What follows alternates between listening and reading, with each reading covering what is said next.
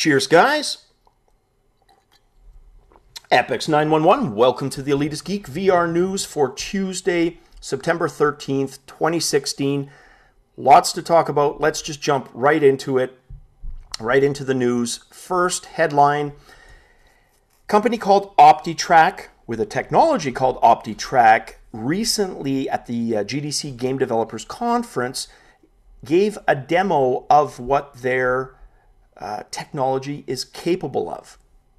And they used basically a 20,000 square foot showroom floor space to highlight exactly the strengths of their tracking capabilities. And I'd say they were pretty impressive results. They were able to get 75 head-mounted displays. So you can imagine 75 Rifts or Vives walking around with precision positional tracking. So what a cool feat. And the obvious first commercial application for that is going to be VR arcades. So if you're a lucky bugger in China, maybe unlucky for other reasons, but certainly for VR, you'd be pretty lucky.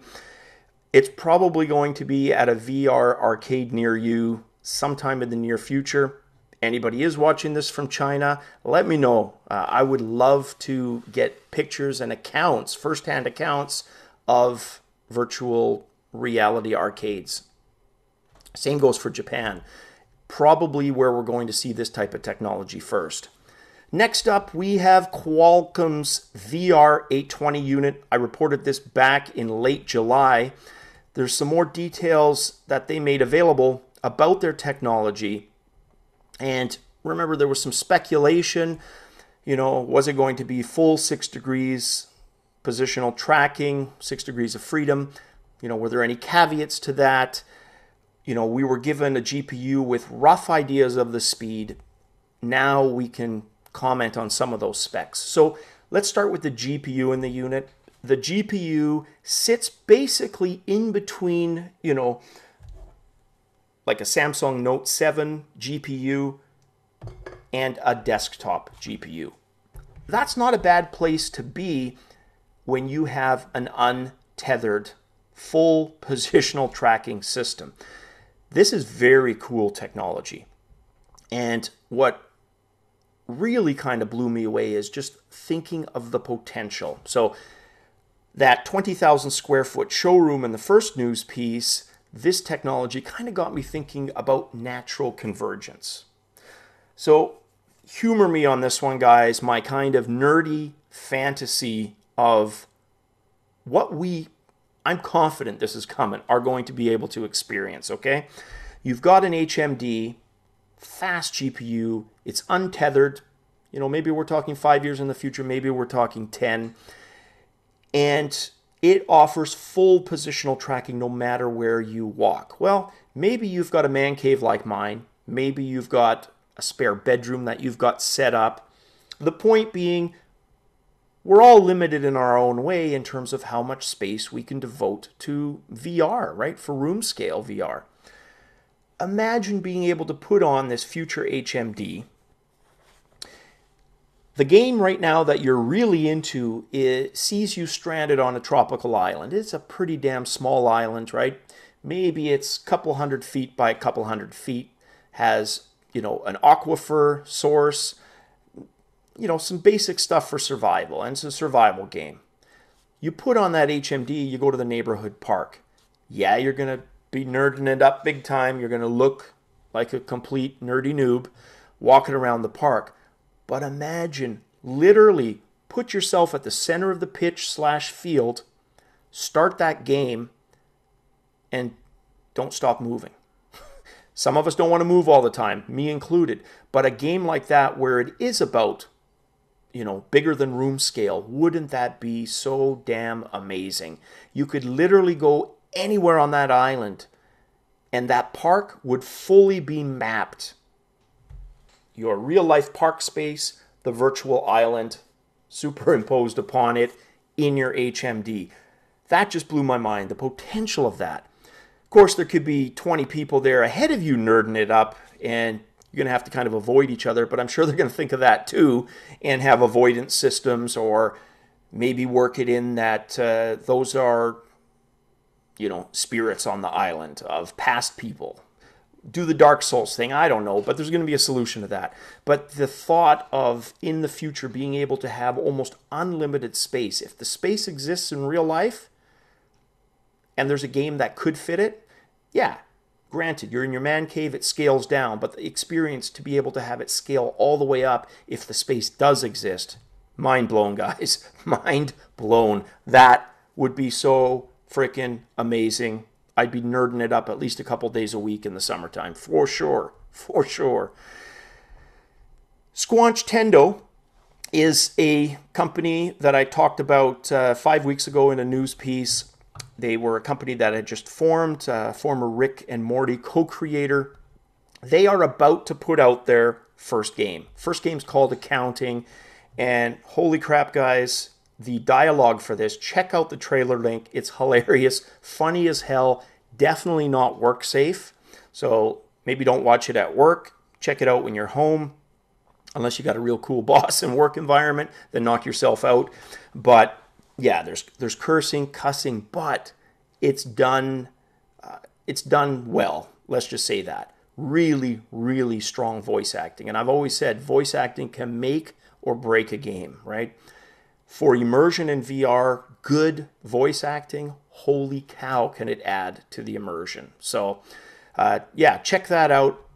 Their first game, Accounting, basically, in a nutshell, without spoiling anything, you're almost like an executive accounting temp.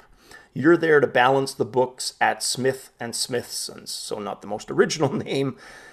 Nobody's there when you show up. You sit at your desk, you get a call. The employee's a little skeptical about your presence, but willing to guide you through the day's events. You put on your HMD, you're transported to some crazy woodland area where the awesome voice actor / narrator starts his bit. Hilarity ensues, as does adventure. Damn, that sounds good. Like a lot of fun. So hopefully that's out with the next few weeks. That is one I would consider picking up for sure. Always up for adult humor style games. Speaking of games, headline about a game called Stifled on Upload VR. This game uses just amazing uniqueness, is all I'm going to say, technology for how it runs, and we're going to get into that. But it also uses the mic, and I've talked about Voice Attack pretty much at length on this channel. Voice Attack is a program, and it was one of those things that I wanted to do during my staycation and didn't. Could be set up to help you in all kinds of VR applications, not just Elite Dangerous. You could set it up to do all the housekeeping. You don't have to take off your HMD. You could be swapping, yeah, like virtual desktop, but even quicker and more seamlessly using Voice Attack. But that got me thinking when I read this article, microphones really haven't been used to good effect in games. Now, we had an Aussie viewer when I was doing my Voice Attack tutorial that basically said his accent wasn't being picked up. Another Aussie had no issue with it, but the fact remains accents will and do pose a problem. Maybe English isn't even your first language, right? And you have a thick accent from whatever your native tongue is.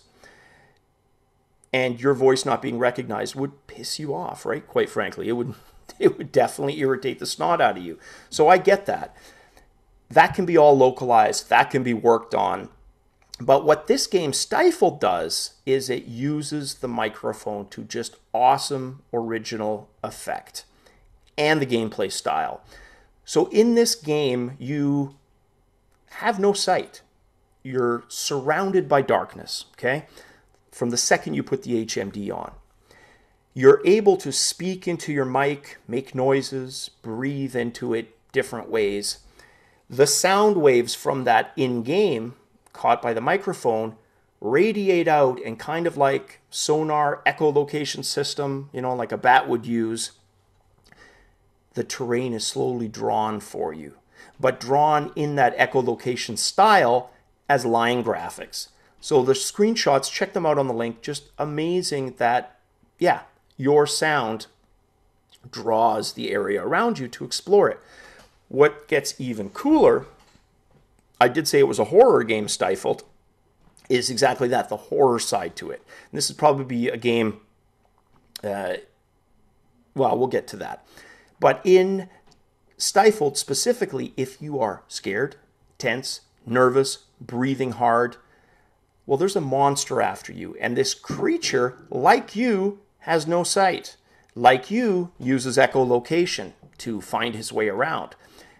Preying, of course, on your fear, your very audible fear. So if you're doing, the epics, bejesus, that you guys have seen me do a couple of times in games, he's that much closer to you to basically have you for lunch. What a cool original concept.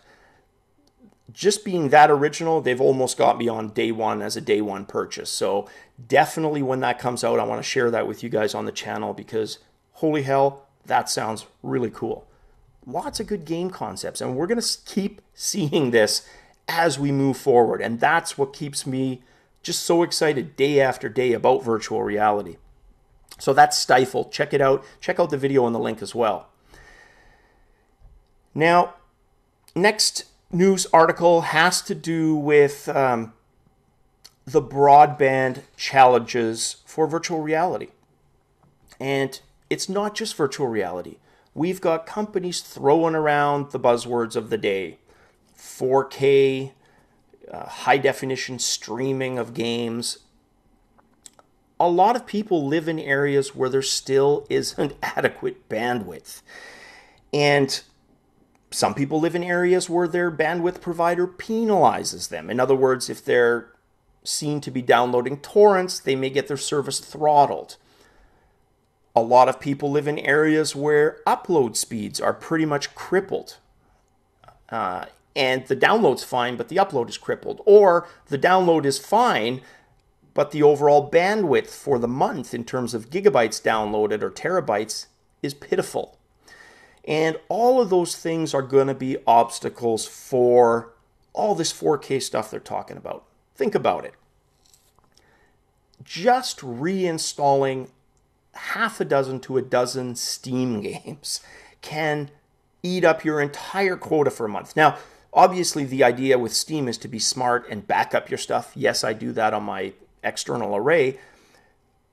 But there's always reasons or backups fail or whatever. And to literally install 10 games and go through your bandwidth quota for the entire month in one afternoon, that's just not cool. That sucks. That's the part of bandwidth that they have to fix. So where I live, for example, they offer a package, ADSL companies, a fiber package, 150 megabit upstream, 150 downstream, but you pretty much got to live downtown because those are the only areas that have the fiber infrastructure required. It hasn't made it out to the suburbs where I live.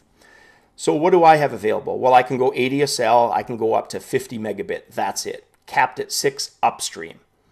I went with a cable provider, which is Shaw where I live, and opted for, which at the time was the highest speed package, 100 megabit.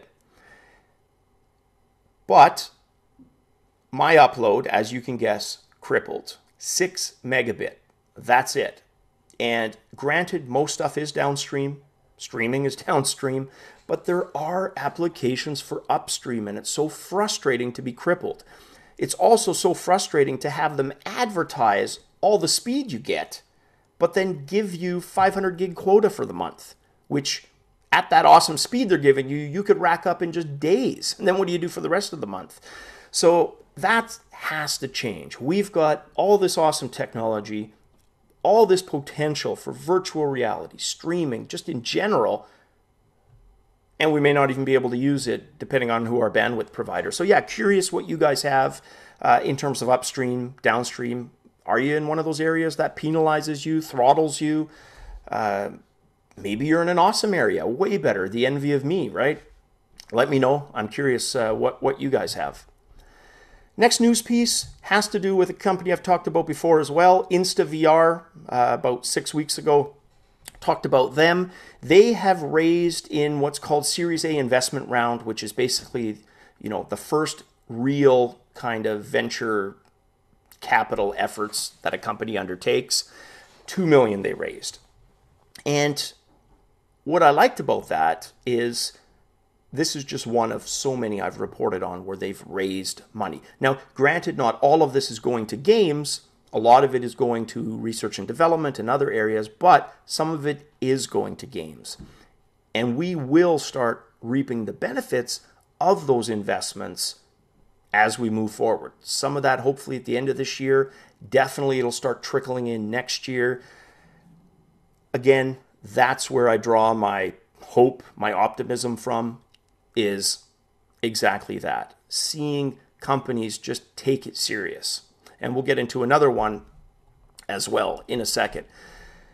Next article, Nvidia kicked off CES 2017 with a bit of a keynote speech.